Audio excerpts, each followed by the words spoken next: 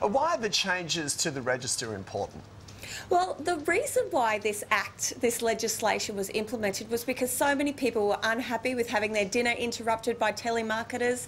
So that's how it came about. And what was due to happen next year was that the expiry period for your contact information was due to become, open slather to the telemarketers. So there was a big lobby to say we should just make it indefinite. If you've signed up to this, you don't want to be contacted to telemarketers, and the government's listened. So if you've got your details on there, you don't need to worry about re-registering.